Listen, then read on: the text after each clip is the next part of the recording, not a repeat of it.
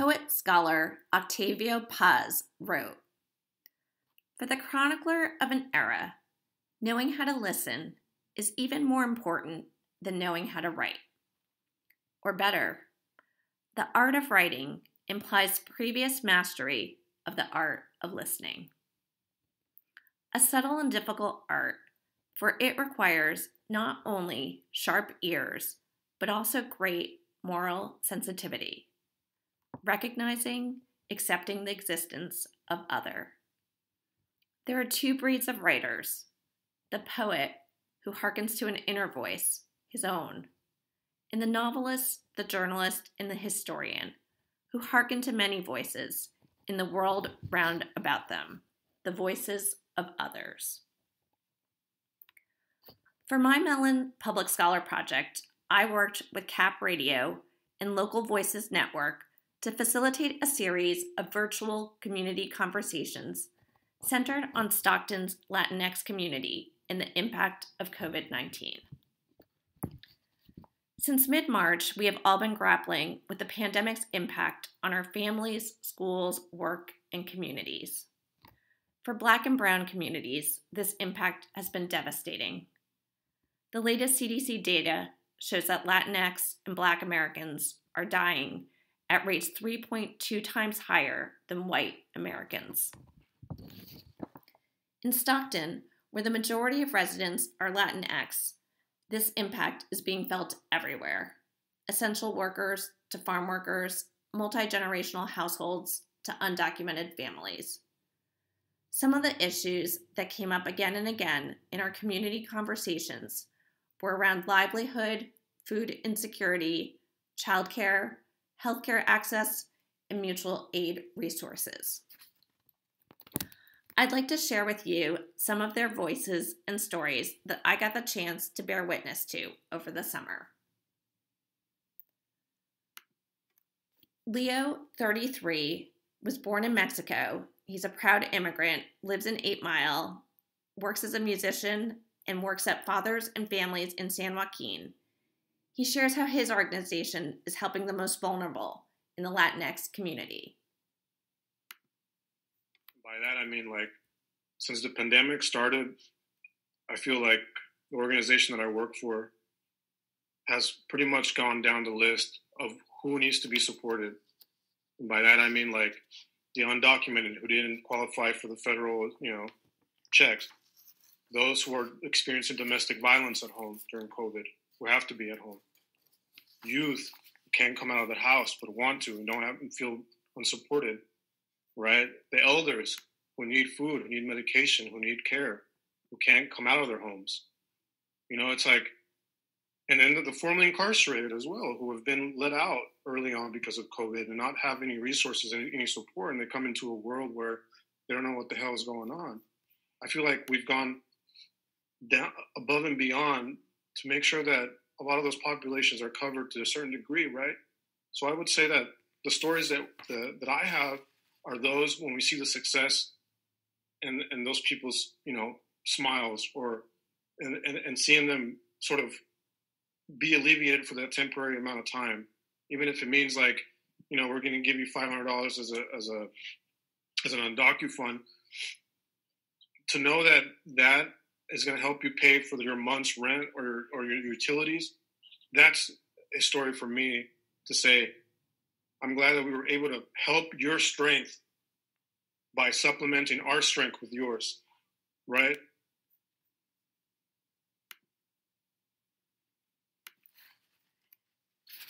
Nancy, an instructor at Sac State and co-director of Nopal, working with Latinx youth in Stockton, shares her concerns about family members who are essential workers and vulnerable to COVID-19.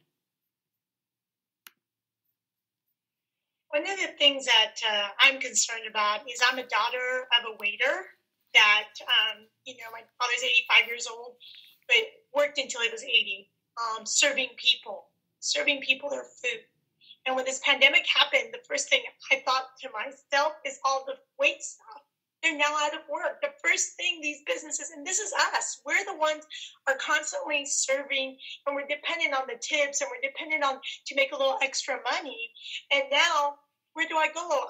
This is my life. I mean, this is for my family. Our life is restaurants, right? Serving people. And my mom is retired from housekeeping, from cleaning hospital rooms. She would be a vulnerable person there trying to take care, cleaning rooms and hospitals and patients. But my father is the main earner for my family. So Dr. Gracie Madrid, we were in this call with the community, and the first thing that came to my mind, we were like, well, how are we going to help? I was like, we're going to help the farm workers. We're going to help those in need that aren't going to be able to collect anything. We're not thinking about our mixed status families. Our mixed status families did not get a stimulus check to take care of their families, to make rent. So how am I going to make rent? Because we're mixed, because I'm married to somebody that doesn't have documentation to be this, and now you're taking away my tax money that I may be eligible for because of who I'm married with, or where my children were born, or where my parents were born. So I immediately go into anxiety level for the families of, where do I go now? Where do I get my money? Where can I get money? What can I do now? And then for those of us that are working, for some of us, where do I leave my children with? Who do I leave my children with? And I don't have enough funding to be able to pay somebody $120 a day so I can go to work to take care of my children. So I get, because I don't have the funding, I can't make that happen. So.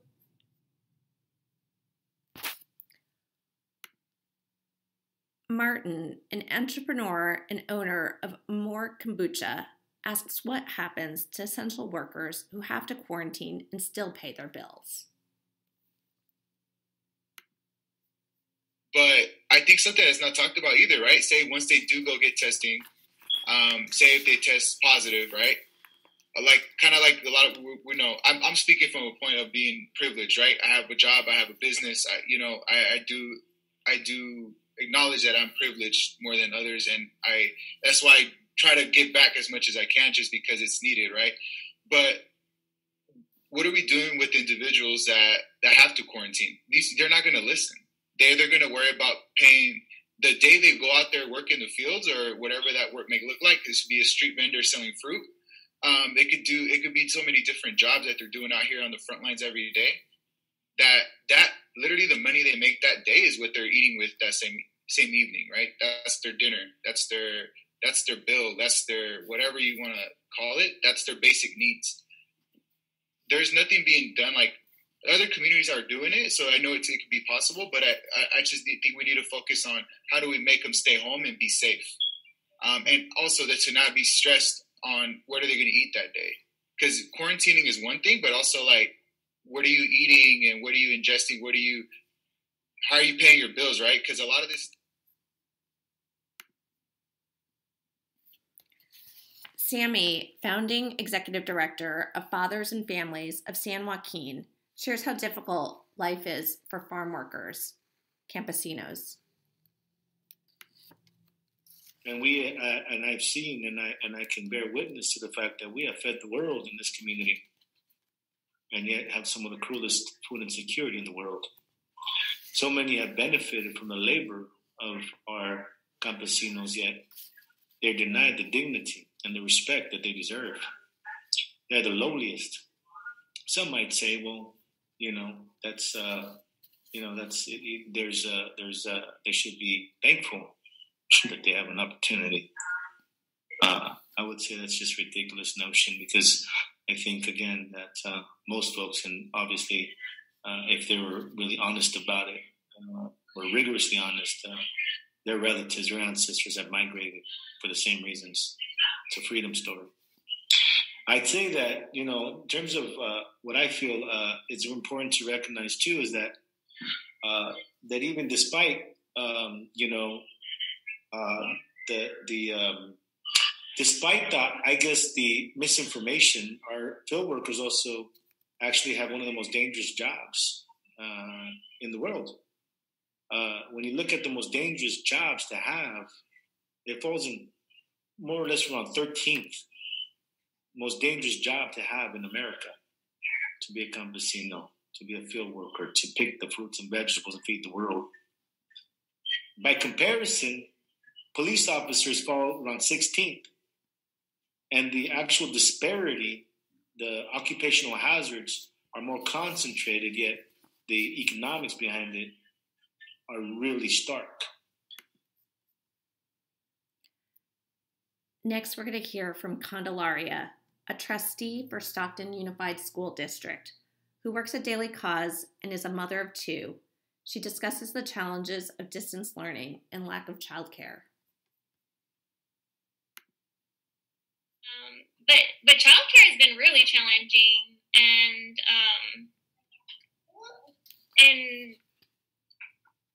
not everyone can work from home. And I think that has already been clear with the conversations we've heard. Not everyone has a home,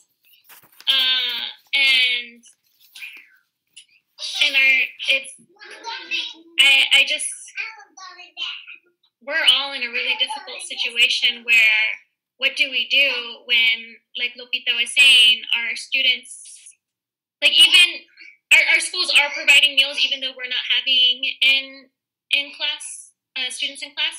But what about transportation? Like our buses are not, our public school buses to transport our kids are not running right now. Like they can't, it's difficult for parents who have to get up before the sun even rises. So the schools are not going to be open anyway to, give out breakfast and lunch at that time. It's just a really challenging situation. As hard as we're all working to make it more accessible, the needs of our community are very challenging. They're very great.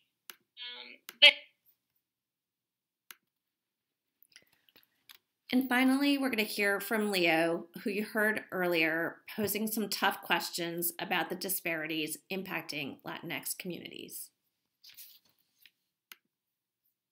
I guess my question is like how many deaths, how many deportations, how many injustices is it going to take for America to come to terms with its inhumanity and start seeing these folks as human beings?